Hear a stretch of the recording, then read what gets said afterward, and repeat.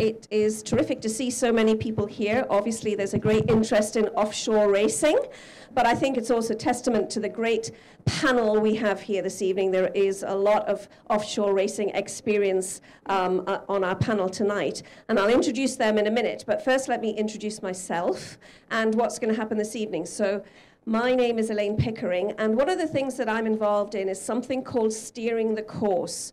So you may have seen that was a banner that headed up our conversation this evening. Steering the Course is something that was initiated by World Sailing, which you'll know is the world governing body on sailing.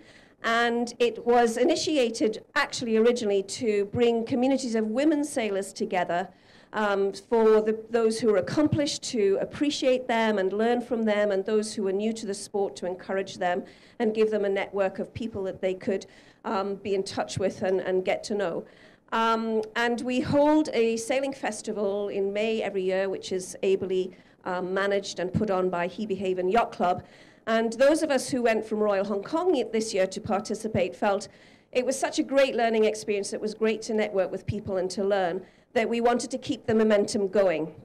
And so tonight is our inaugural event to do that, to bring community of the sailing community together, to share those who are new to offshore racing to learn, and those who have participated before to share. So I'm really thrilled that we have the panel that we have tonight to kick us off on this series of events. Lucy Suttrow, you'll all know as our Commodore. Lucy was extremely brave, in my opinion. She had her first offshore racing experience in April this year on the China Sea Race. She went from double-handed flying 15 sailing in the harbor to jumping off the deep end and getting on a big boat and going down to the Philippines. So she's got a lot of fresh experience being a newbie to offshore racing to share with us tonight. Nick Southard is our current, sorry you guys who might have been offshore racing before, but he's our current hero at the club in offshore racing as he and his crew on Whiskey Jack won the yes, let's have a look at the watch. That's the coveted watch. He doesn't get to share it either, that's his to keep. And him and his crew won the China Sea Race this year, but he's also just returned from Fastnet in the UK, which those of you who are not familiar with that race, it's from the Solent out to a rock just off the south of Ireland and then off to Cherbourg. It's about 630 nautical miles or whatever, 690. And it's great he's here to tell the tale, because if anyone was tracking that, a lot of people retired this year. The weather conditions were pretty scary, to say the least. Laurence Mead, welcome back to Hong Kong. Laurence was a member here, and he grew up in Hong Kong, learned to sail on dinghies out of Middle Island, and has got lots of offshore racing experience, coastal racing experience, lots of experience sailing.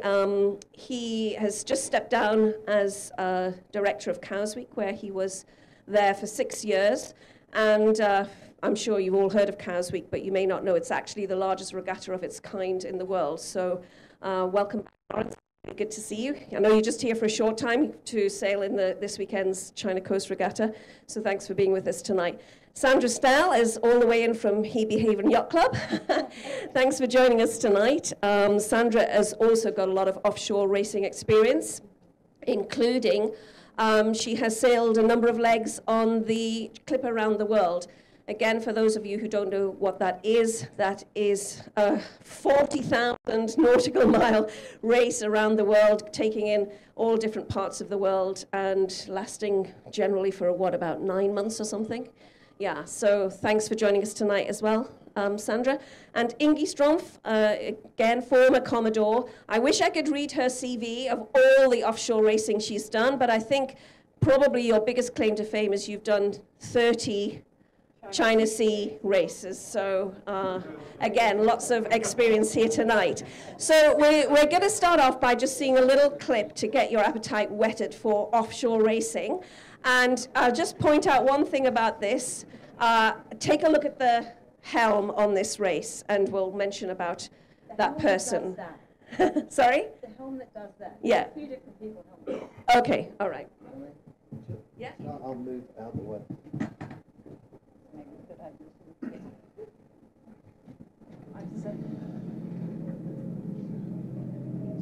I'm standing outside the window, waiting for you. You were always taking time, baby, playing through. I was calling out your name, but now I saw the wall. You were running like a ghost from me. You were running from it all. You got me waiting. I'm on fire. You got me waiting, my desire. I follow your heartbeat. Keep on moving to the drums now, to the drums now. I follow your heartbeat to the end of the ocean. I follow your heartbeat away, away, away. I follow your heartbeat away, away, away.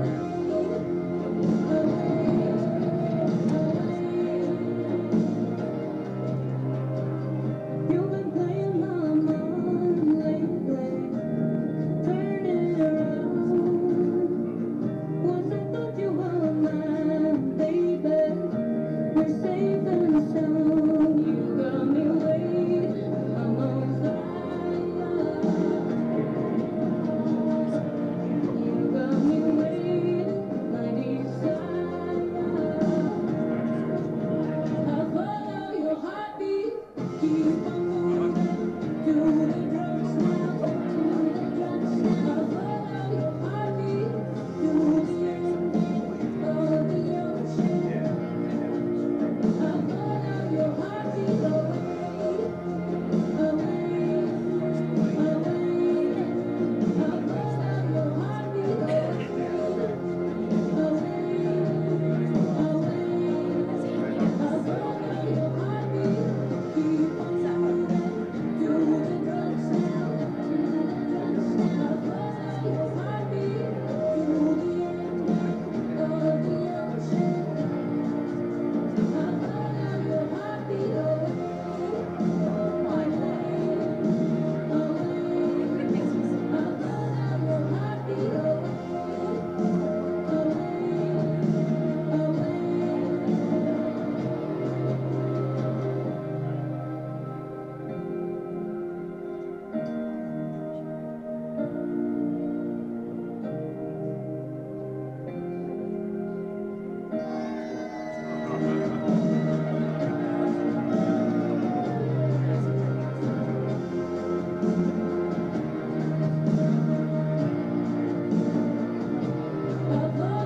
your heartbeat. The joy of arriving. Big waves. So Sandra, real quickly, tell us something about the helm on that. Okay, the helm on that boat was an amazing lady called Nikki Henderson. Nikki is amazing for a number of reasons. She was 23 when she took on the job of helming that 70-foot yacht all the way around the world, turned 24 during the event. The other thing about Nikki is that she came in overall in second place on that race. So out of 12 helms, there were 2 women. One came in first and Nikki came in second, which was pretty impressive. The other thing about Nikki is that she did not start with a team of champions. Everybody in that race on her crew was an amateur sailor, some with experience, others with minimal experience. And what Nikki had the amazing ability to do at such a young age was to actually make a champion team. And that's how those guys won that race. So a very impressive woman. Great, thank you. So we're not all 23. We're, some people will have looked at that video and thought, "God, I can't wait to get out and do that." But other people, I saw their faces, it was like, "Oh my God, I'm never going to do offshore racing." But when I look at that, I mean, it kind of brings back memories of just sailing around Ballast or off Sai Kung somewhere in the Typhoon series. So Nick, what can you tell us a little bit about what's the distinction between, say, day racing in those kind of conditions or offshore ocean racing? Okay, well, thank you. This section of the talk in our rundown was titled "What is Offshore Racing?" and for me, offshore racing is the best possible escape. It means no emails, no phones, no distractions, no contact with the outside world. No, I'm not going to say no wife. It just means a few days of getting back to nature, the basics. And you can just focus on sailing, pure focus, sailing, racing and doing nothing else, and that really is an experience that can't be beaten. So it's very, very different from doing a Sunday afternoon Typhoon series race in Hong Kong here, where it's 32 degrees, it's baking hot, there's no wind, and you're just sort of drifting around. That's not really sailing. It's a lot of the type of sailing that we do here, but it's not really sailing compared to going offshore. So, you know, our opportunities to go offshore are fairly limited here, but I try to take every opportunity I can because it is a fantastic escape. Great, thanks. So there is a distinction, though, between, say, offshore racing that's ocean racing and coastal racing. Laurence, do you want to? Yeah, I think you've highlighted that point very well about getting away from emails. And you can do that on a 60-foot cruising catamaran and get away from emails just as well without having to go upwind in a monohull for 4 days. But I think that for offshore for me is anything that's overnight. A lot of that was ocean racing. And you can do an offshore. We used to have back in the early 80s here in Hong Kong. We used to have an offshore series. I think it might have been 6 races a year. You might remember, but it was 6 nights. We started on a Friday night or a Saturday lunch. No, we started at Saturday lunchtime right here in front of the club, and we went out round Soco Islands and Pedro Blanco Rock, and I mean 6 times a year overnight. And we would finish back here on a Sunday afternoon or something. And they were proper offshore races. You had to stand a watch, you had to eat at night, you had to sail at night, you had to have a torch on the telltales. And we had some windy races. If you do one of those in March, you'll feel like you're on an offshore race. You won't feel like you're on an ocean race, and you won't feel like you've done the Fastnet race, which this year was just ridiculously brutal. But you will have done an offshore race. So I think offshore and ocean are 2 different things that it's worth getting your head around. Okay, Sandra, do you want to add anything to that? Other than no, I agree. I think they, have a lot of fun races here that are overnight and passage races. You don't have to do that stuff. I'm just not normal. So I think, I think it's a very good point. You can enjoy being offshore without having to go to extremes. Yeah, we have an offshore series in the UK run by Royal Ocean Racing Club, which is about 8 races a year. Half of them start on a Friday night and half start on a Saturday morning, and they're 130 miles to about 220, and the longer ones take place over a bank holiday weekend. And they're proper offshore races. You feel like you've been out and done a couple of nights at sea. I mean, ocean racing is a whole different ballgame. I mean, anyone who does ocean racing, how do you describe yourself? A bit nuts. Ocean racing is proper nuts. If you decide you're going to do 3,000 miles in one go on a boat, I'm going to give you Cathay Pacific's number because it's a way better way to get from A to B is on a bloody jet. So, Ingi, what would you say is the difference really between racing when you're going offshore or ocean sailing and if you're just cruising, which you and Lucy have just come back from? Sorry, that was my first cruise, so I'm not very experienced with that.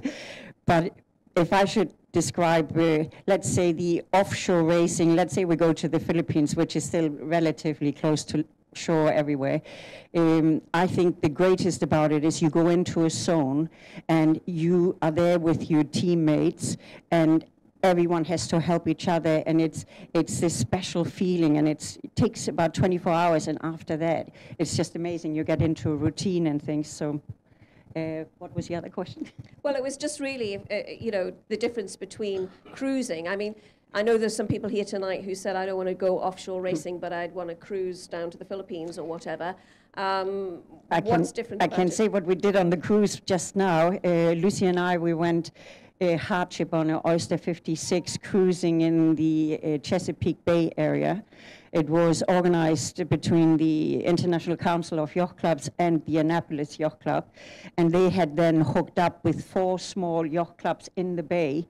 So we would only be sailing during the day, and I think on average max 20 miles, usually only 10 miles, and then cocktail hour was at 5 on shore somewhere, and then a few nights we would go into town, eat on our own, but there were a lot of organized buffets and very social. I think we must have had 6 countries, 100 people, 30 boats, so it was quite interesting. Organized cruising. We used to have one of those in Hong Kong at the end of the season. It was called a booze cruise.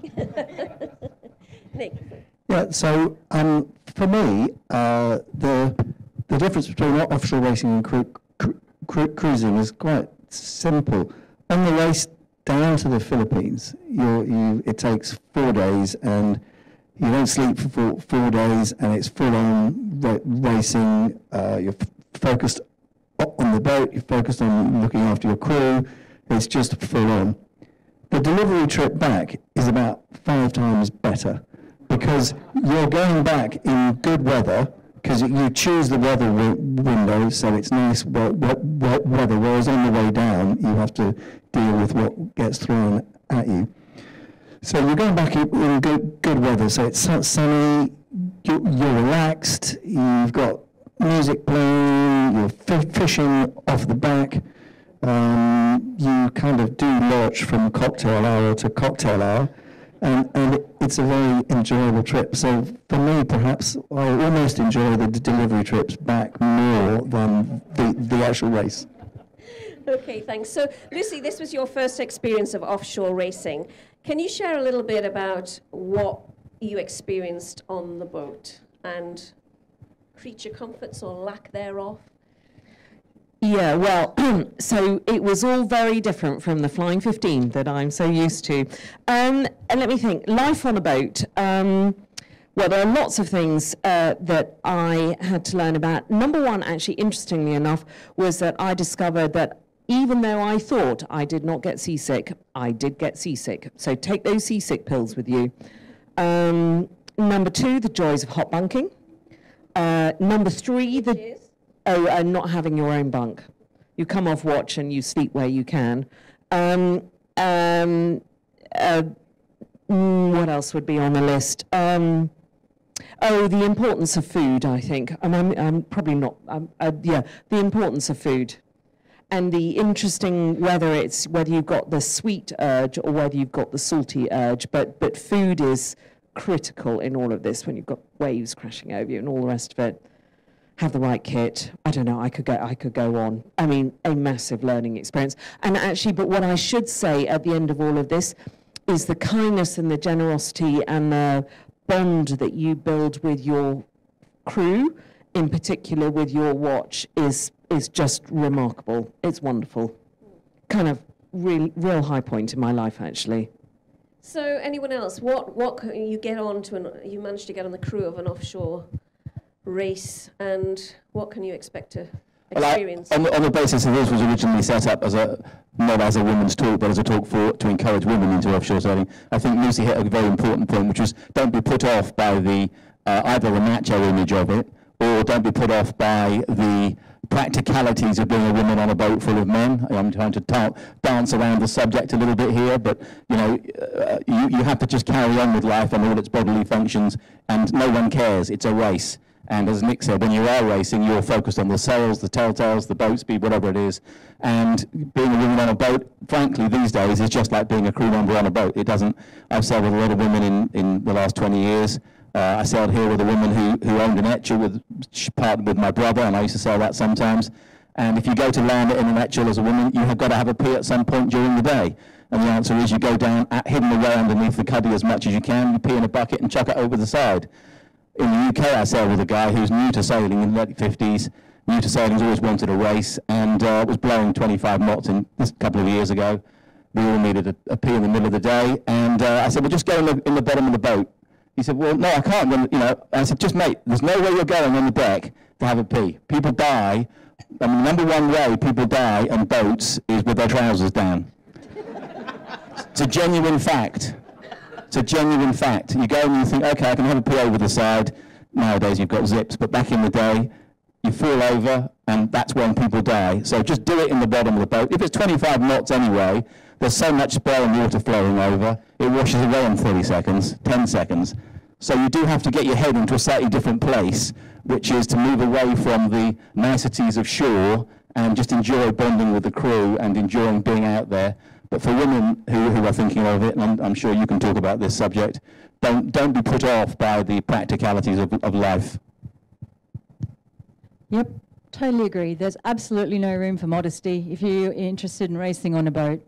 If you don't feel comfortable peeing in a bucket, or I think Laurence is... Go further with it, but no, I'll stop there. But there's no need to be modest. It's just everybody, it's a level playing field when you're out there. I don't think there's any specific male-female differences. You just got to get on with it and realise that you're all there as a team. I think Lucy raised a really good point about teamwork. I think that is one of the most engaging aspects of offshore racing in particular. You do get to bond with the team of people that you're working with, and whether that's a team of 2 or a team of 20, it doesn't matter. You share the rewards, you share the tough moments, and you actually have to make an effort to succeed. The one thing I will mention that Lucy raised was something that is seriously overlooked that I've discovered on most of the ocean races that I've done, is the issue of seasickness. For some ridiculous reason, I'm blessed not to suffer from that regardless of the conditions, and that's a blessing, and I think it's a rarity, but it's just a subject that isn't discussed well enough before people get on boats. If you have never done a race before and you don't know what your likelihood of seasickness is, you really do need to get on a program of seasickness management before you get on that boat. Apart from being a horrible experience for the person that suffers from it, it's horrible for the rest of the team, because a seriously seasick person is a totally dysfunctional person. They're just completely out of it. There's no way they can be a functional member of a team when they're really affected. Yeah. So. Sandra, on that note, I can tell you a small, quick story. So maybe 2009, I did the same Fernando race, and my trick, I start to take seasickness pills 2 days beforehand, half dose, and then I take a full dose the night before the race, and then keep on throughout the first 2 days of the race. So as you know, going to the Philippines, the first 100 miles can be the most unpleasant, painful experience, because it's a really short, choppy sea. When it's windy, the boat gets thrown around. So as we're sailing out, I turn around to the rest of the crew, who were basically a bunch of testosterone-driven 50-year-old males, and I said to them, so who else has been taking seasickness pills? And they all looked at me, what? Why? I don't need seasickness pills. And I went, okay, all right. So we went out. The first 100 miles, I'm off watch, and I suddenly hear a voice which went, I've got no steering. And so I sort of scramble out of bed and go up to find that, yeah, the steering had broken. And this boat was being tossed around in that chop in 30 knots of breeze. And it was a Beneteau, it was a big boat, very heavy, and it was just being slammed around, and we couldn't control it because there was no steering. And within the space of 5 minutes, the 6 other blokes on this crew were almost catatonic with seasickness. They were just sitting in the cockpit, slumped like this. And I was trying to talk to the owner about, well, where do I find this piece of gear so I can fix the steering? And I couldn't get an answer out from him because he was just too seasickness. So to cut a long story short, it took me 3 hours, but I did fix the steering, and we carried on racing. But these guys were sick for the next 2 days, and it really was a serious question. Do we turn back now? And with only one functioning person on the boat, should we turn back? You know, is that the right thing to do? Or the fact is, well, we've got to go back in another 100 miles of that unpleasant stuff, which is going to make them feel even worse. Or do we carry on? So in the end, we carried on. After 2 days, they were all back to normal. But you know, if you don't take your seasickness pills and you get seasickness, you get seasick. It doesn't end immediately. It just goes on and on and on. So I really recommend the seasickness strategy. Yeah, only add to that there are different levels of seasickness. I get seasick for the first night of each season, and then after that I'm usually okay. My son gets seasick almost every time he goes out and does an offshore race for a couple of hours in the evening. He did the single-handed transatlantic race from England to Newport, Rhode Island, 3,200 miles on his own, and he was seasick for the first 3 days. And somebody who'd done the race many times said to him, you know, it is mind over matter. You have to say to yourself, I cannot be catatonic. I have to keep going. Okay, I'm sick. But if you allow it to take over your mind, then you become dysfunctional. If you throw up and then say, okay, I'll throw up and keep going. Now, some people get seriously sick, and if you do, then you know you are in a difficult place for sure. But I would only just say that you have to find out what, this sounds really unpleasant, doesn't it? You have to find out what level of seasickness you suffer from, really, to be able to manage that process properly. But a lot of it is demanding of yourself that you do continue to be a functioning person while you're throwing up. But I have seen people who've thrown up for 3 days and in the end just can't cope with it, and they become dehydrated and it becomes a proper medical problem. I also think mind over matter. I've been radio operator for, I think, the last 12 years on the China Sea Race, and I also navigate, so I'm sitting a lot downstairs at the chart table, and my mental, first of all, I will myself into doing it, and then I bring a bucket down, and this bucket, even though I've never used it, it's my mental strength that I know if everything goes wrong, it's there, and so far so good. One more thing maybe to the creature comfort also. I think bringing the right clothes. In the beginning, we were all running around in pajamas because in the summer heat, it's loose, it's comfortable, and once you get sunburned, it's really, really bad. So protection is really important. And one more thing, which is another specialty, which is called gunnel bum, is make sure you bring wet wipes or something, even if the boat has no water. But if you're sitting with a wet bum in the salt water for an extended time, you'll get like a baby rash, and it will be absolutely painful. So I think keep that bum dry and clean. So on that note, I mean, you saw the video with those big waves in the Southern Ocean or somewhere? Nick, that was the North Pacific. North Pacific, okay. 2018. But even there, I'm sure it was pretty cold in that kind of storm. And I can't, when you're in those conditions, I can't stress enough how important it is to be warm and dry. And when you're in those conditions, if you don't have good offshore protective gear, you'll be there saying, you know, I will pay anything, any money to have a set of warm gear. And so, for example, when I did the Fastnet race this year, I went and bought a new set of offshore gear, a jacket and top, £1,200. So, and I know I was going to get into trouble. But that is what it costs. That is what it costs to be comfortable and not to have gunny bum, and to have the best chance of enjoying the race. If you're cold and wet, you will hate it.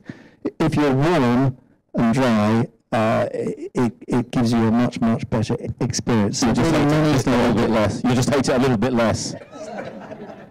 My son calls it type 2 fun. You know you've had fun, but only after at the time. So, you want to say? I'm going to say that I've had it drummed into me at home by Nigel, my husband. If you're wet, you're cold. That's all he says.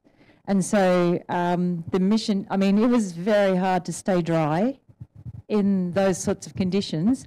But between us, we did a lot of research and a lot of sourcing of gear, and that made 100% difference. The previous race I'd done was a Southern Ocean race when I didn't have, it was probably my first big offshore race. I was using the Clipper provided gear, which was good gear, very good quality, but it just wasn't suitable for taking waves over your head constantly. And so the next time around, gear made absolutely every difference. My core stayed dry. So all of the inside of my outers, everything inside was dry, so I was warm. But the people that weren't dry were absolutely frozen. That race started at the tail end of winter from Qingdao. It was absolutely Baltic. We went north, it was hailing, it was snowing, it was freezing cold, and we were taking a lot of water. So being dry and warm was a lifesaver, to be honest. So I really couldn't agree more about that. Right, so preparing, you need to take your seasick pills, you need to buy the right gear. You mentioned food. What kind of food are you taking on board? The first few days, you bring something you can have in plastic bags in your pocket, because when it's blowing 40 knots, no one wants to go down. There are some hardened fellow sailors who do it, and they will make the coffee. And tea list is important. Make sure you have a list of all the crew members, how they like it, so you don't need to ask up. So how many sugars, how much milk are black. Food also, the first few days we make stews and we take them out of the freezer and heat it up and then hand it up in big cups so that people can basically sit on the rail and eat. That's the only way to go. No one wants to go down. And the best, of course, is when we are in the Philippines and it's bloody hot down there. We bring out the oranges that we have put into the freezer. And so they come out frozen and we cut them in wedges, and that is heaven. Yeah, I mean, food is very important. And I think the easiest way to get onto a boat is to say that you'd be very keen to help with the food. That's really important.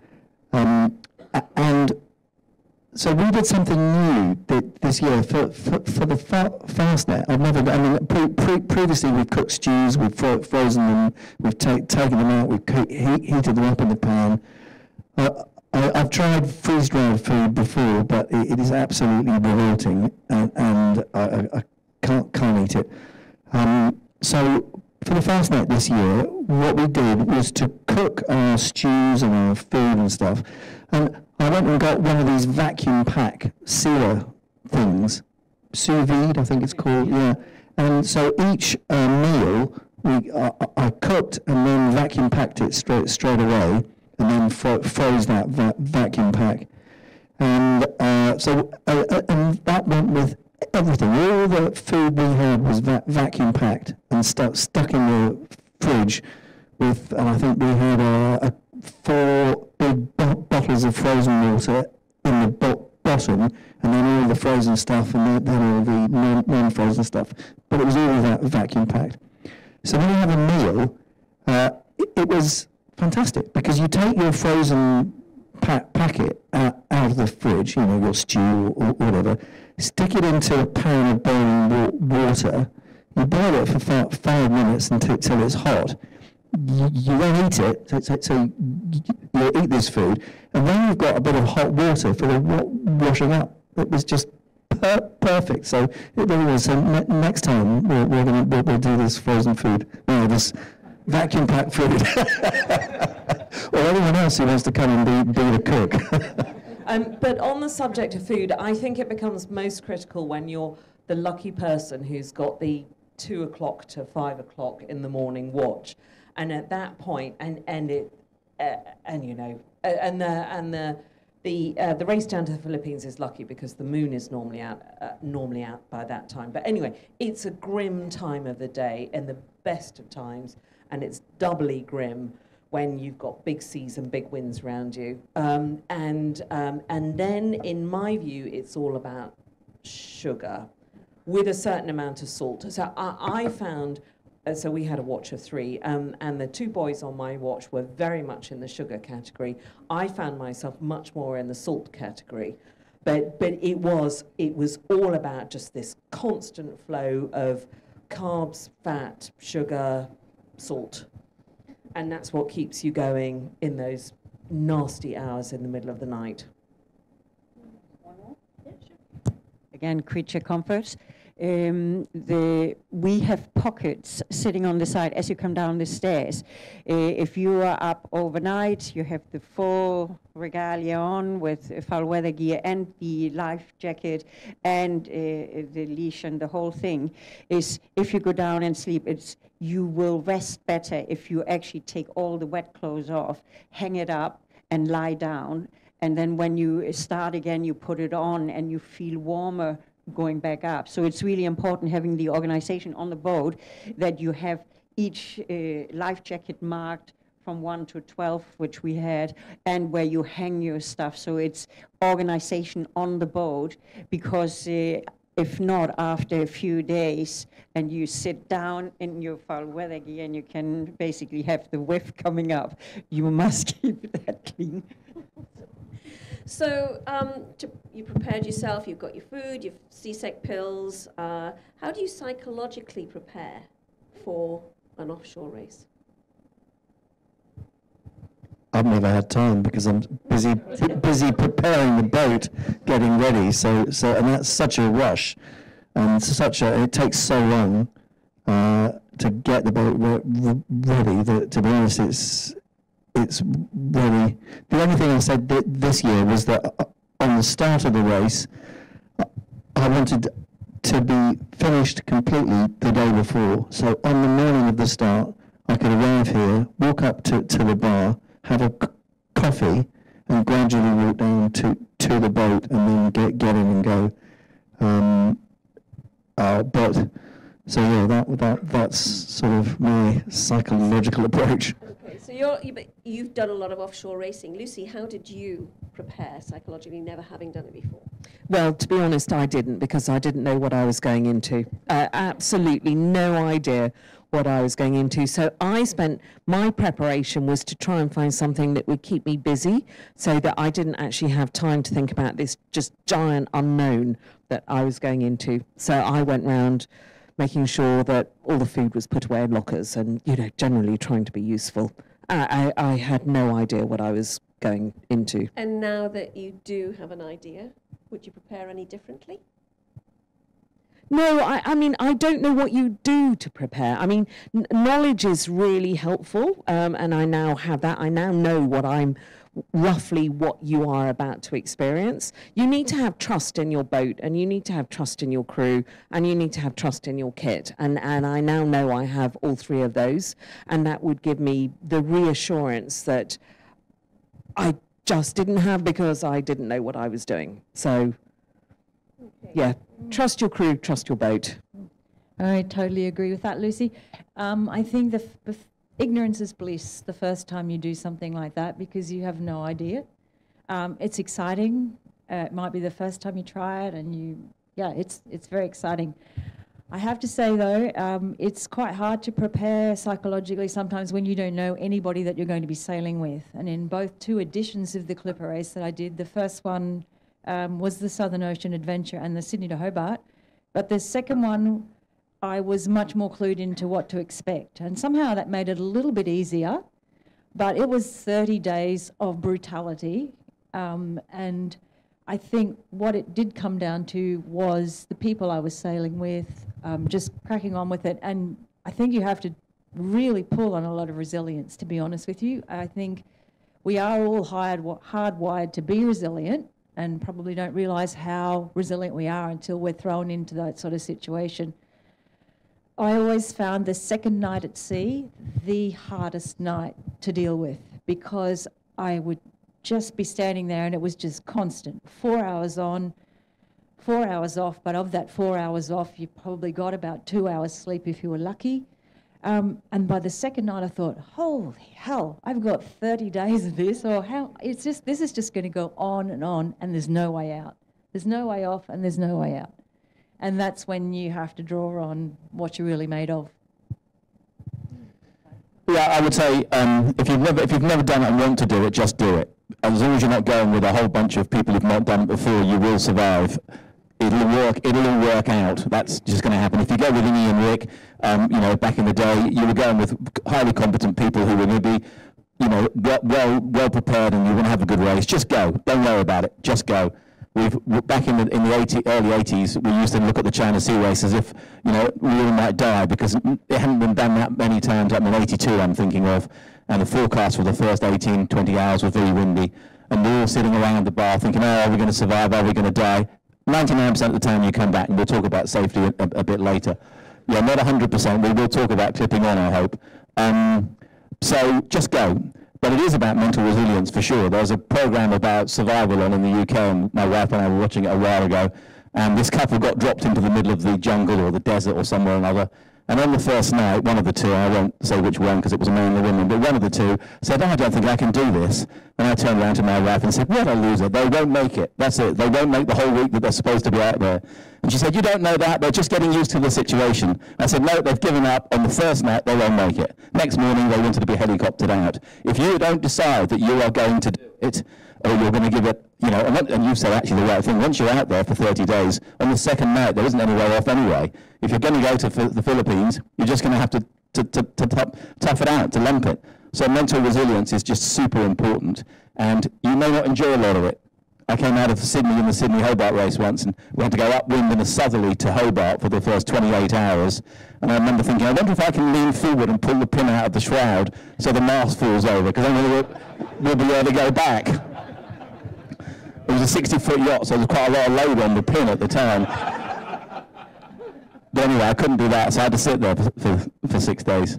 But you do get there, that's the point. But you do need to just be ready to say, I will do the next 28 days because I haven't got any bloody choice. Mental preparedness.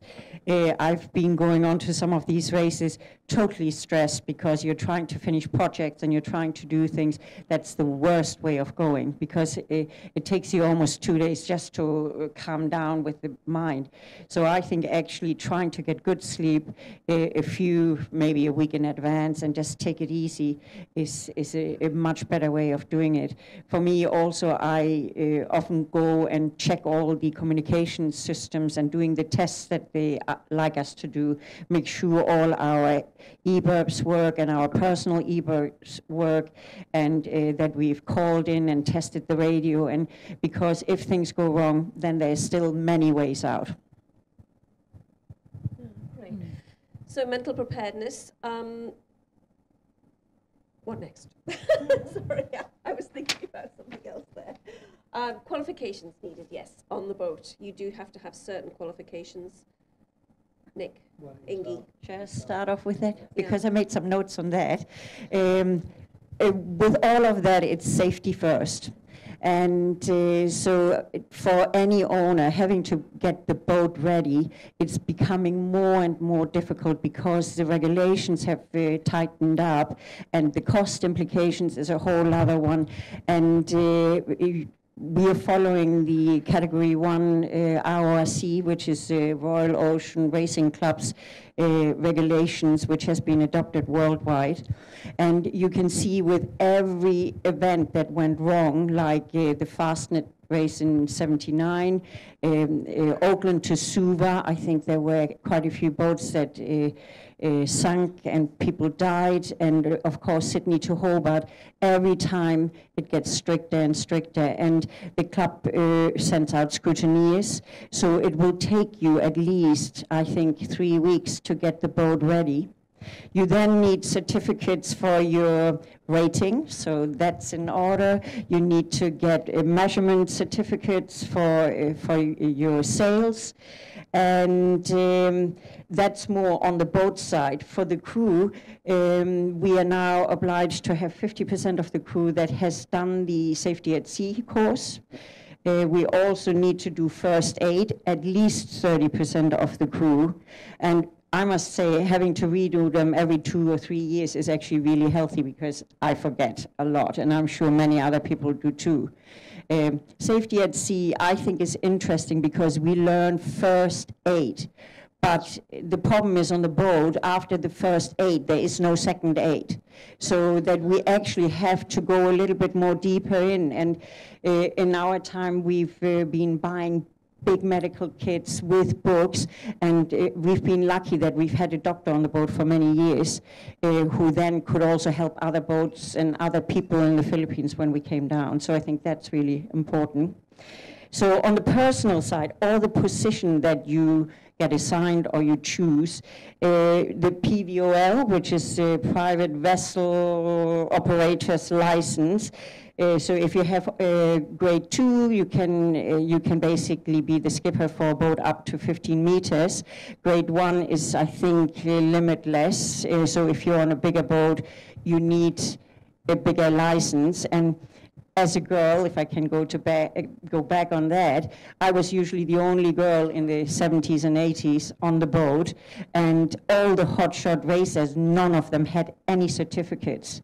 So for me to guarantee I would get onto the boat, sure, I have grade 1, sure, I have a radio operator's license, sure, I have done plenty of navigations, yes, I'm a yacht master offshore. So that's all the courses that would be good to do, but personally, it's been good because I got the ticket onto the boat.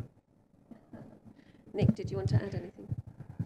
Yeah, I would say the strict qualification for the crew is 50% of the crew have to do the safety at sea course. For me, I would really want everyone to have done that. It's a good, very instructive course, and it does, especially the current instructor, he does instill the fear of God into you, makes you question why you're doing it. So I think that's very, very important. People have got to realise that when they're going offshore, it is a serious thing. It's fun, yeah, you have great time, but it can also be serious. So you've got to be educated into that. Yeah. And we do run those courses at the club. Yes. Obviously. We run the world sailing courses at the club. Yeah. Yep. And other qualifications are just being really keen to get in and to do things. As I said, the guy, anyone willing to go in and cook, you're on. We had an issue on one trip with an exploding holding tank. That wasn't very nice. And there was one guy on the boat who was straight in clearing everything up. He's on the boat forever because of that type of commitment. So yeah, just being keen is and also I think helping to take. So as skipper, you carry a huge amount of responsibility responsibility for your crew. You know, you are essentially responsible for them and the decisions that are taken. And having crew who understand that is really good. You know, sometimes you can have crew who will ask a huge amount of questions, just non-stop questions, and the answer to those questions are always there, like, you know, how does the toilet work? Where's the key for the gas? Where's the gas switch?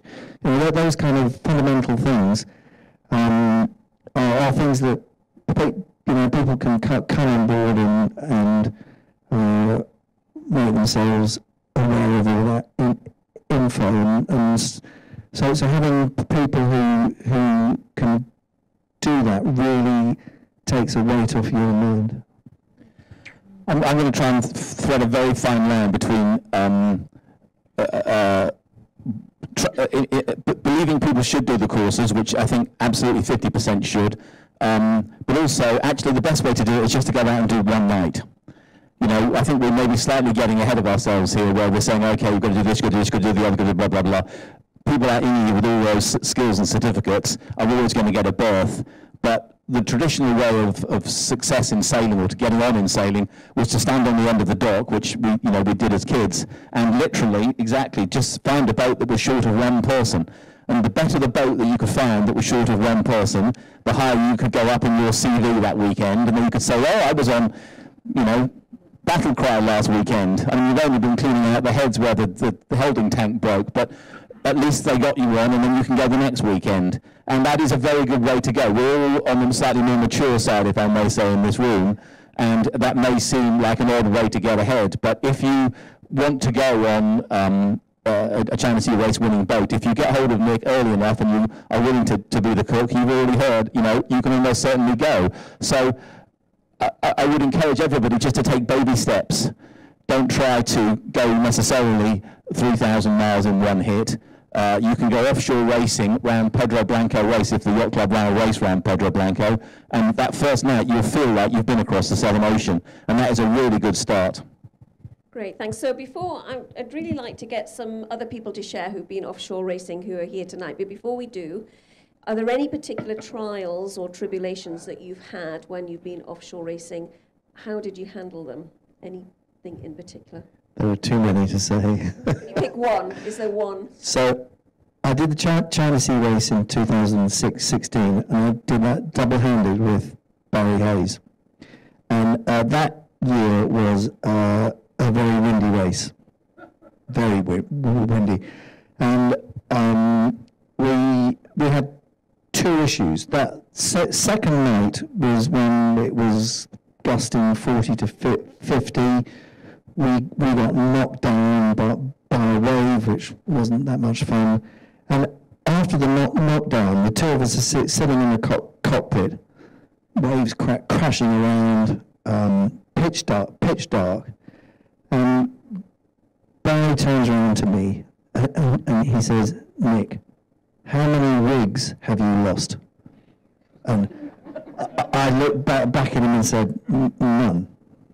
And then sat there for another 5 minutes. And then I turned around and said, why did you ask? And he said, oh, I'm just planning. I'm just thinking in my mind what we're going to do when we lose this rig. And I was like, well, let's hope we don't. And we didn't, thankfully. But there was someone who is actively on the boat, thinking about the situation and thinking about what to do should the worst happen. So that is a very good person to be with. The next thing was the next morning we got through the storm. Everything was fine. The wind had abated a bit, and so as we were double-handed, we were allowed to use the autopilot. But all of a sudden, the autopilot stopped working, and the boat spun around. And it's like, oh, what's happened? Another problem. So I went downstairs to look, and the bolt that connects the autopilot ram to the steering quadrant, that bolt had sheared. it had broken. So we looked at the bolt, and okay, it was a special type of M12 bolt. So I then turned everything upside down on the boat, trying to find an M12 bolt that was not long enough, and I couldn't find anything. And at this point, Barry got really quite despondent. He was like, "Oh, we've got another 36 hours. How are we going to survive? We've both got to drive. We're both really exhausted because we haven't slept. So, what are we going to do?" And the point to the story is, I said to Barry, "Look, I don't know the solution to this yet, but I guarantee you we will solve it, because there is no problem that's unsolvable, and we will solve it." So it took 6 hours to think of a solution. Eventually I found the ratchet handle of a spanner set, that sort of the ratchet handle, that was the same diameter as the hole, so I used that ratchet handle, except for the fact it was one of these cheap Chinese the ratchet handles that had a knurled edge. So the knurls on the edge were made it too thick to fit through the thing.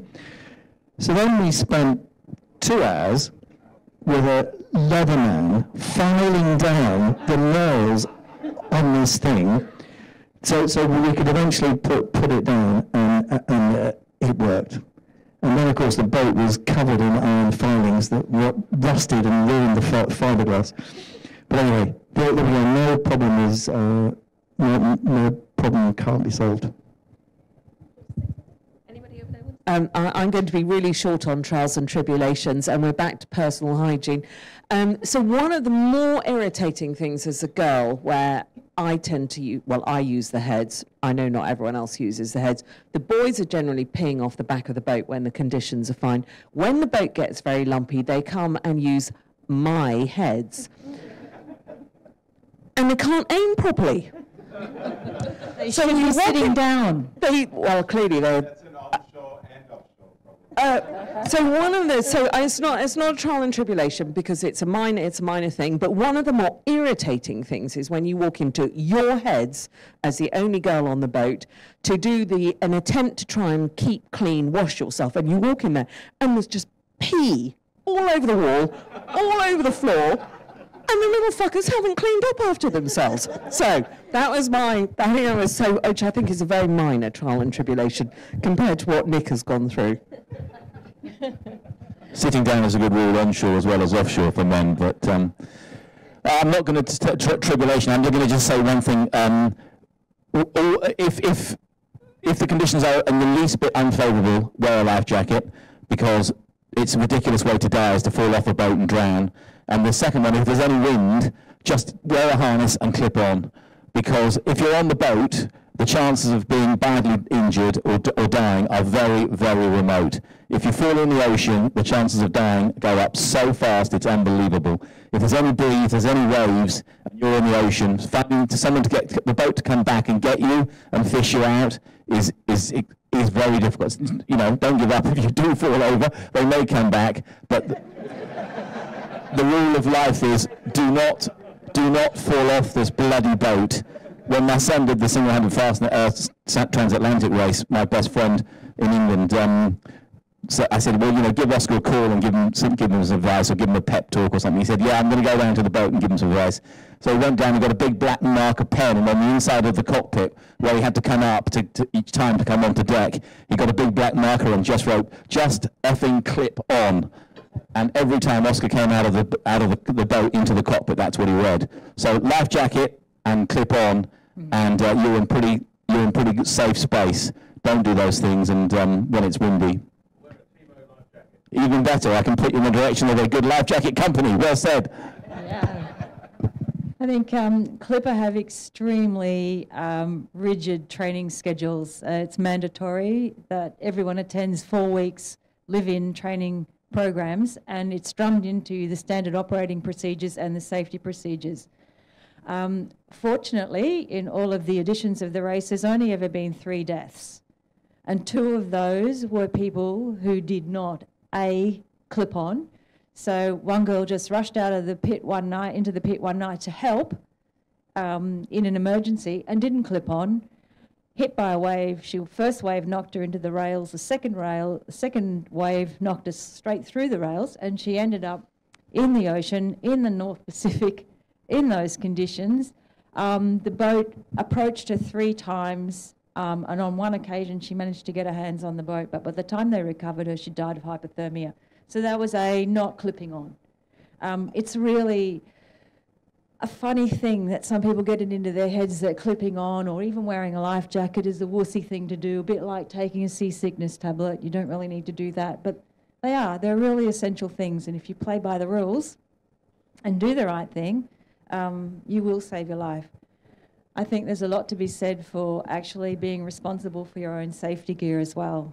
And with Clipper, wearing their specific life jackets with a personal locator beacon and that was hooked to an AIS system, that was mandatory. But any races that I do offshore, I use my own life jacket because I know its history. I've packed it, I know how it operates, I know instantly how I would operate that should I go overboard. And if you're in a position on an offshore race to actually be needing a life jacket, it's akin to a parachute, so it will save your life. So I think those things are really important, that you know how to check a life jacket. I always check the Clipper ones as well. So you look at the cylinder, you inflate it a couple of days before you sail and make sure it actually stays inflated. You pack it yourself so you know how it's packed. All those things, if you want to do offshore racing, are really serious considerations, and I can't emphasise that enough. So Laurence.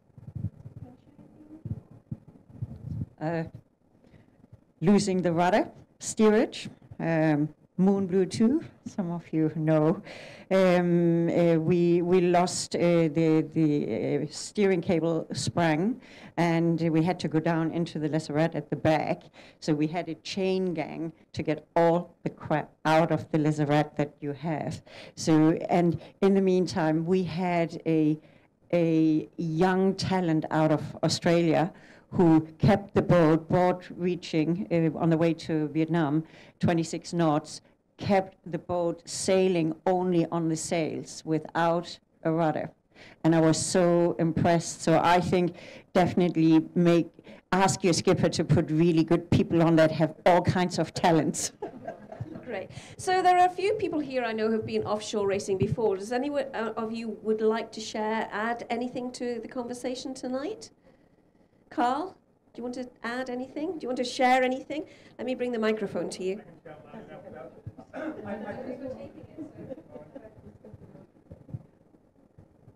I think I'd only echo the same point around crew. So when we went to the Philippines last time, some of the crew were new to the boat. So there was always that concern about whether the crew would gel. And I must admit, for me, one of the highlights of the race was coming on watch at 2 in the morning. Worried about the crew, was big seas, 4 meter waves, windy, and seeing everybody grinning. And the only comment I got on the watch was person on the helm said 14.2 knots, and I thought the crew had gelled. And when we finished the race, that was, to me, a friend of mine asked me, what's again for you as a skipper? I said, well, obviously nobody got hurt, obviously a priority, and the boat didn't get damaged. But I think the way, as you said before, the crew came together, and I think that was made the race.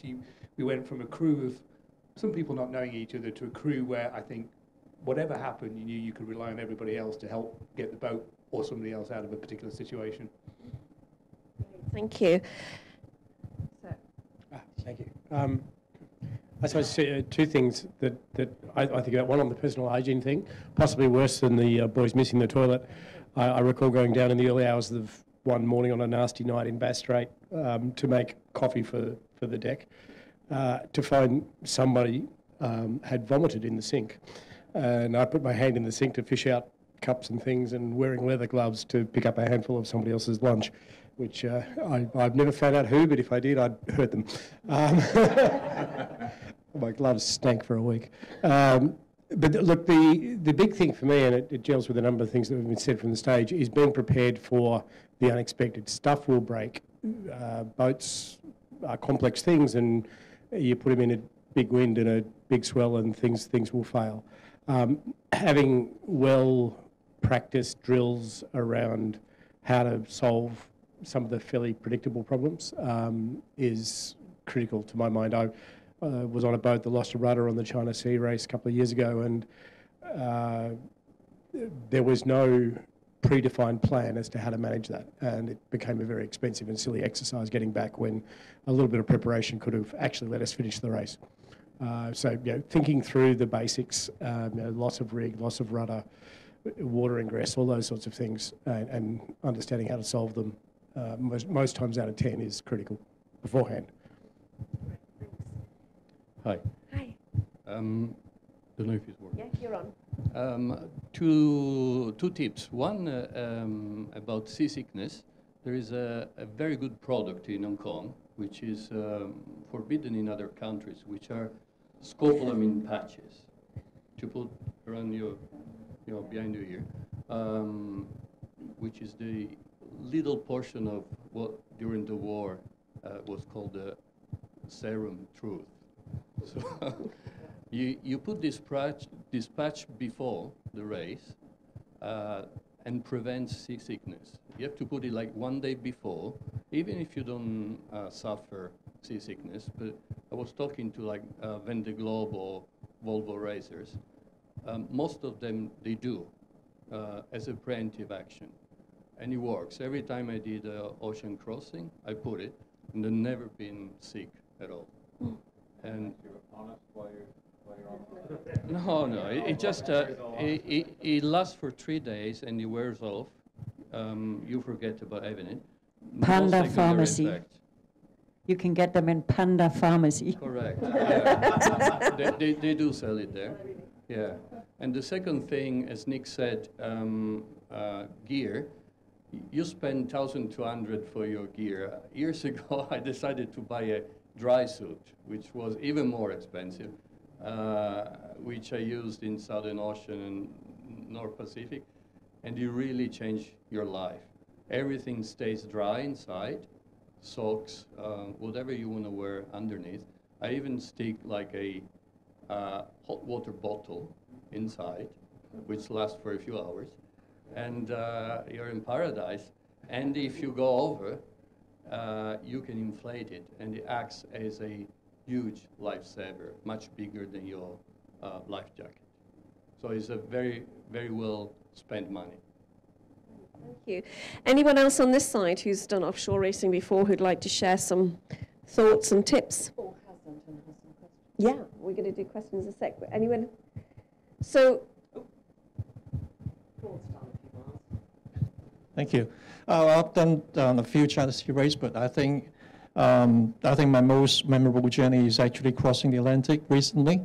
It was a boat, a Catch 42. We crossed from South Africa all the way to Caribbeans, and I found that I think Lucy's question, her comments about the bathroom, the heads.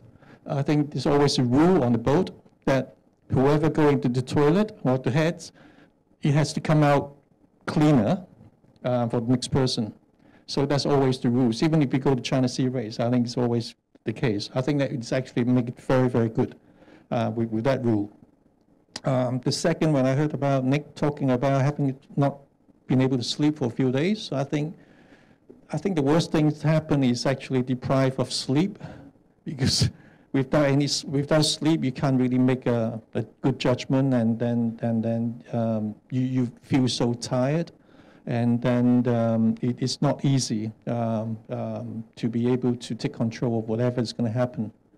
And thirdly is actually the food. I think food is actually can raise the morale of all the crews, and I think that's why one of the reasons I got invited on board to be on the boat. I love cooking and I enjoy fishing, and I prepare all the food, and you can actually see my presentation next week with my sharing of the Atlantic crossing. So if you're looking for a crew, I'm actually happy to be on the winning boat.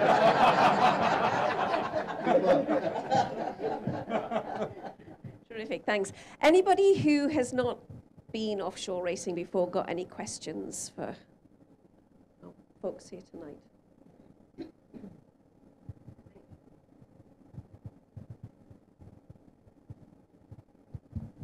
Hi, so obviously doing coastal racing. Now I heard they do one night. That sounds sensible because, you know, frankly, if you took a lot of what you've heard, I'd be absolutely insane to do offshore racing, which is where I want to end up. So if you want to get into it, you know, we have our own boat, but we do coastal. So you start off as crew on offshore. You start off on one night or two night. What do you suggest to build up? You do the requisite courses, because it's like how do you move from a social sailor to someone who can do offshore? I think I just asked Lucy whether there was any, sorry Lucy, Ingy, whether there's any offshore racing here overnights, which apparently there isn't because of lack of interest. So, are you? Just to touch on the coastal racing, Laurence obviously talked about how the local racing around the coast of Hong Kong could be just as valuable to get into things. We do have a coastal race series run from this club. There's 5 races. The next one's in December. One's already been run. The plan is to try and get a Pedro Blanco in January, and there's another one in February, another one in May. For the first race that was in September, we had 5 IRC boats. We had 5 under the new handicapping PHS system. So there's 10 boats have already been out on the coastal race. So have a look at the calendar, and you can, and they're all tailored. So it's going to start off as little baby races where you start in the sort of lunchtime, get into the darkness, so you get used to sort of the transition into darkness. And in those 5 races, it's all tailored to sort of have a bit of everything.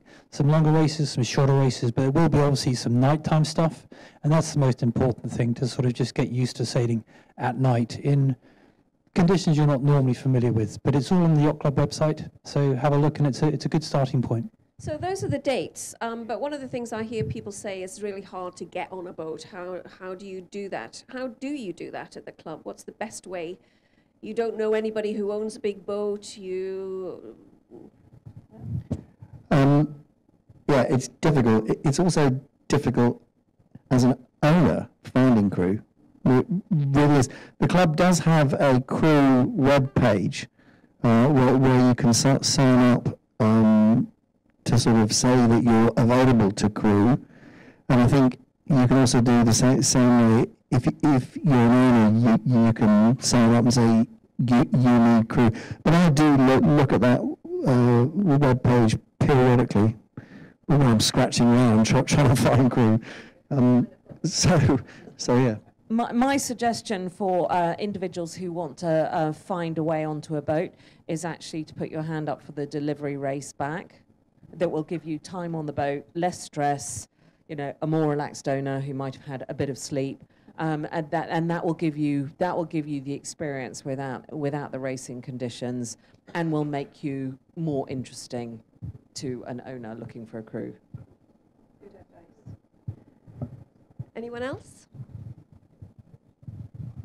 I mean, Saturday racing is always good because there are always people who come late. So if you're on the dock, you might just find someone who is short one and will take you. Quick question, actually, on the topic of sleep. Again, wondering if the panel could actually share a couple of tips. Having done a few of these, I found that actually being probably the #1 biggest issue for me, at least personally, and then that affects everything on a cascading order. So just very curious to see what patterns you follow before the race or during the race to actually get around all of that. Because probably kind of plowing through 3 days, that's fine without sleep. Longer than that, you need a plan. Thank you. Yeah, that's a sleep is a good question. There are lots of different types of watch systems that you can have, 3 hours on, 3 hours off, 4 hours, 3 hours at night. I've done them all, and for me the most effective and easiest thing is this so-called buddy system, where if you're double-handed, your buddy is obviously your other partner. If you're in a crew of 6, you've got 3 pairs. And each pair you leave it up to each pair to sort out. So if you're feeling fine, you say to your buddy, look, you go downstairs and sleep. And you sail for 4 hours, and if you start to feel tired, you go and wake your buddy up and say, come on, let's swap. And I found for double-handed racing, that is definitely the best. Because, you can, if you're feeling fine, you can let your buddy have a really good sleep. He can sleep for six hours. So that works well. We did the buddy system on the China Sea race this year, and what I really liked about that is that if you do a rotation system, you only see half the boat. You only see your bit of the crew. Whereas if you do the buddy system, the 3 pairs all seem to work on different times. So as the owner on that boat, I managed to sail with everyone on the boat, and that's what I enjoyed doing that. But Claude, you mentioned fatigue, and fatigue is obviously you do sleep, but you don't sleep that well, and yes, you do end up being quite fatigued. And on this year's Fastnet race, as we sailed down the coast, on the one nice day we had Radio 4 on the boat, so we were sailing around listening to Radio 4. It was really nice. But I swear to you, all the way across the Irish Sea and all the way back, I could still hear Radio 4 going on in my ears. Because you're so tired, you're so fatigued, you sort of start to hallucinate. And my hallucination was hearing noise at sea, and in particular, Radio 4. So that's when you know you're fatigued. Any last questions? You want to comment? No, I was just going to comment. Double-handed, I think, is a world apart, and I really do applaud that ability to stay awake for that long and to just cooperate with one other person. But when you're on a large crew, a watch system is mandatory. We had a crew of 20, and we had 2 watches. So if you took the skipper out, you had he didn't sort of have a watch, but you had half the people asleep and half the people awake, working obviously, and the whole goal is to optimize sleep. It was very, very hard, but some of the strategies I used, I had noise-cancelling headsets, which the jury's out on that for me, because if it's noise-cancelling and you're in a deep sleep, you don't actually hear something that might happen in an emergency. So that's one thing to take into mind. But I found them really, really useful. I would drift off to sleep with some music as well, so I had a good playlist. Made sure I packed a power pack so I could charge my phone so I could keep listening to music. But trying to grab as much as possible.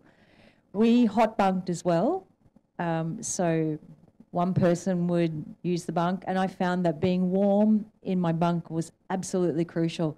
And water makes its way in anywhere, so a waterproof outer on your sleeping bag, like an ocean sleepwear, is gold. So you curl up, you're cozy, you're listening to some music, and hopefully you can nod off. Crucial.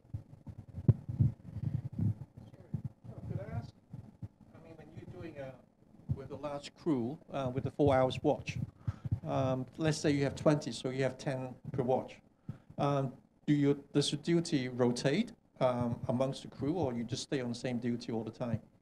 No, you do rotate. You're actually expected to do a little bit of everything if you're crewing on a clipper boat. You have people who are primary people in their positions, like you have a bosun, have an engineer, you have a medic. So you have people whose responsibilities are clearly delineated, but we had a 6 hour on, 6 hour off during the day, and then 3 4 hour watches during the night, 4 hours on, 4 hours off.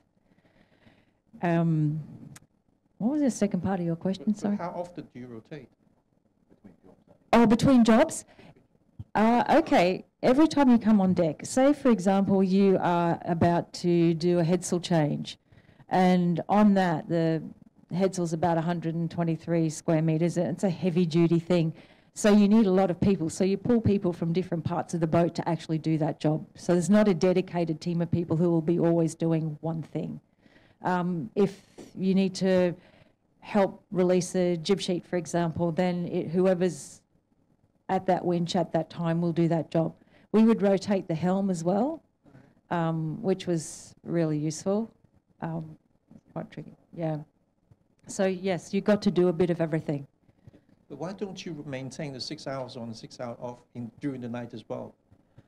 Because we found it actually during the South China Sea race. The 6 hours on, 6 hours is actually a better. We have 8 crews, so four set of crews per shift, and then you can actually get probably about 5 hours sleep. That works actually better than if you get 4 hours or 3 hours watch, and then you only get probably a couple of hours. Yeah, I agree with you, but in the conditions that we were in, 6 hours on deck, each time you went on deck would have just been a killer. It was just hard enough surviving 1 hour or 2 hours, and then you would have to go down below, warm up somewhat, have a hot drink, switch out with someone else on deck. It was very, very hard to maintain that. It would be very hard to do that for a 24-hour period. Also, what we did, though, to answer your question about other things, we would take one person from each watch for a full 24-hour period to be in charge of the galley and just general sort of clean up, disinfect down below. So it meant that, and actually I'm not the most domesticated person, but once a week that would be my turn, and oh my goodness, that was just amazing because you actually did. Once you'd served breakfast, prepped lunch, you got to sleep. So you could sleep for 4 or 5 hours, and that was absolute heaven. So I actually look forward to, oh yeah, I'm on mother duty today. It's like, yeah, it's pretty exciting. Actually, there's a rule on the boat. I don't know whether it's true or not on other boats, but he said the cook doesn't really need to stay up for watch. But I didn't exam myself when I was going across the Atlantic. I still did my watch, but my watch was fixed between 9 to 12. It doesn't rotate. The other crew have to rotate. Good. So, okay, we're coming to a close. Could I just ask those who have been offshore racing before, could you put your hands up, please? So all of those people who haven't, if you ever need to ask any questions, have a look around, and those are the people to go and ask, okay, and get yourself involved. So just in closing, let me ask each person here on the panel, why do people go offshore racing? Why do you go offshore racing? Nick already shared a little bit at the beginning about that, but we've heard about the trials and tribulations and the difficult parts of offshore racing, but what makes you keep going back? Shall I start? Please do. Well, I'm hoping I get an invitation to go back. I would say it was probably one of the greatest adventures of my life, and it was amazing. Shit at times, but absolutely amazing. One of the best experiences I've ever done. You know, Nick's talked about the joy of being offshore. Wonderful. I highly recommend it to everyone. Go and feel the power of the ocean. Just wonderful. Yeah, for me, it's the challenge. It's the challenge of not knowing what's going to get thrown at you, but knowing that something will, and the challenge of solving those problems that's what's great about it. And then also, if you win, that also helps. Yeah, I only go for the race. I'm not interested in the challenges. Every challenge is a pain in the neck. I just go for the race and the fact that I do mostly two-handed racing now, like Nick. Doing it two-handed is an incredibly fulfilling experience when you've done it with just one other person. I mean, you know, I've started doing a bit of solo sailing on a J109, and when you've got the spinnaker up, you think, oh my God, I've done really well, I've got it up. And as soon as you've got it up, you think, oh my God, how do I get it back down again? And with two-handed, it's pretty much the same. Single-handed, you are not really racing at 100%. You're racing at about 85% because you've just got so much to do on your own. But two-handed, you're at 99% performance, and often you're performing better. I mean, the two-handers, the two-handed team won the Fastnet race against everybody a couple of years ago, and even this year, I think the top two-hander was 10th or 11th overall, something like that. So the two-handers are performing at 99.9% of the fully crewed boats, which is an incredible testament, but that's why I do it. Yes, I think what Nick and Lucy have said, it was the whole issue of getting to the end of a race with a team of people that you've worked with for a significant period of time, and you've successfully crossed the finish line, hopefully with the same number of crew you started with, the boat's intact, and the sails are almost intact. So it's just that extraordinary feeling of achievement that comes with facing sometimes a huge amount of adversity with a group of people that you've bonded with. So that's number one for me. But I have to say, if you've ever been gifted a full moonlit night under a sky full of stars with an ocean full of phosphorescence in its wake, then you will know that it's unparalleled beauty, and it's just something that's got to be experienced to be believed. So. I also thought of the moonlight. I did my first 3 China Series crossings in X99s until they got banned for being unsafe. And that was where the salt between the toes never dried. Then I've been really lucky in moving up in sizes, and for the last 10 years I've been on Moon Blue with a great skipper, a great crew, and many of them have been coming back every year again. So it's the fun, the camaraderie, and of course you are on shifts, 3 hours on, 3 hours off. So when you come, let's say, to the Philippines or Vietnam, you're right in party mode because you're used to be sleep deprived. So the party just keeps on going. Great. Well, I hope tonight's been helpful and useful and you've enjoyed yourself. Please let us know if there are other subjects you'd like to cover in this series. We'd be glad to hear from you. But can we please say a big thank you to our panelists tonight? I think it was just really terrific, the sharings that we had.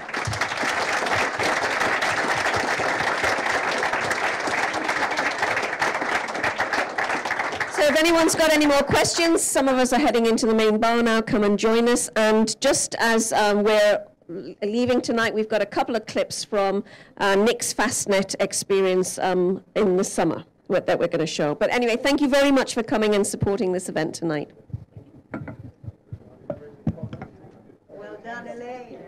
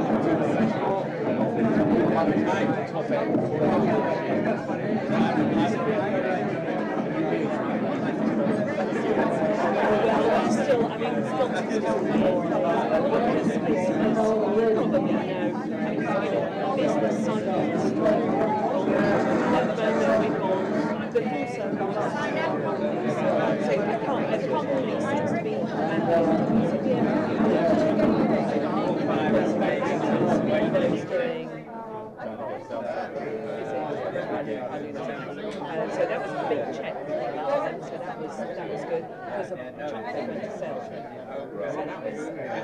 trying to get because they're really interested in supporting right. Because they don't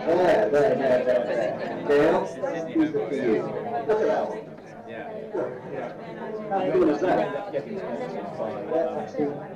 You've seen these non-stop, but this is a whole following. Hey guys, look, come and see this. You've got a whole orca full of these porpoises. They're all over the place.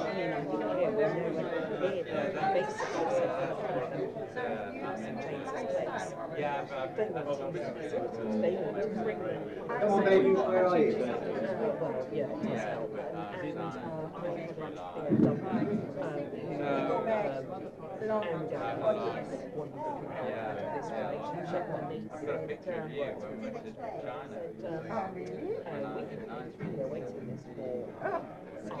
What to do for the next 24 hours. And it's howling outside. It's really pretty unpleasant.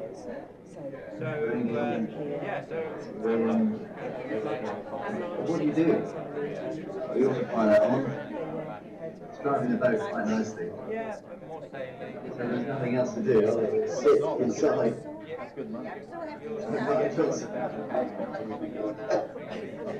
Nigel's chilling out, as am I. This is the, I don't know if you can see that, but this is the routing. The red dot there is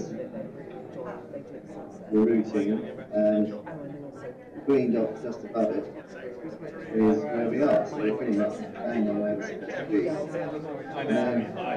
There is money. All these other boats, No problem at all. that's what we can see on the AIS. The enemy is Hunter, a German boat. We were 10 or 11 miles behind them yesterday. Now we've caught up, and we're on the right side of the wind compared to them, so at the moment, we're there.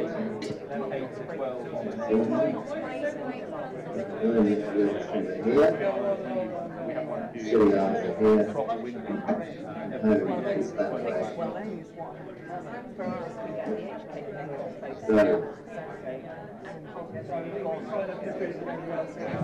anything to say, Nigel?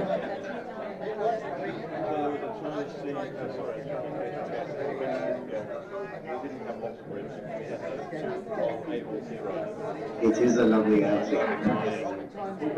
Big wave. Whoever was actually driving me around. Can you see it up there? No. Anyway. A little bit. I'll try. So, it was 25 knots, big bouncy stuff, and we were all over it. It's very low sea. So Elsa sat down and I stood up, and otherwise they didn't sit down on there. It was very good camera graphic. Anyway, we got about halfway through the day, we've done a couple of wind maneuvers, and we've been had the ship. And then they were going to go off on a distance race. So I said, look, we're not going to go follow them all the way onto the security staff. We'll go up to the boat and they're going to come back to the boat and channel. I said, we'll hide in the lead boat until they come back and take some pictures there. Eating our lunch.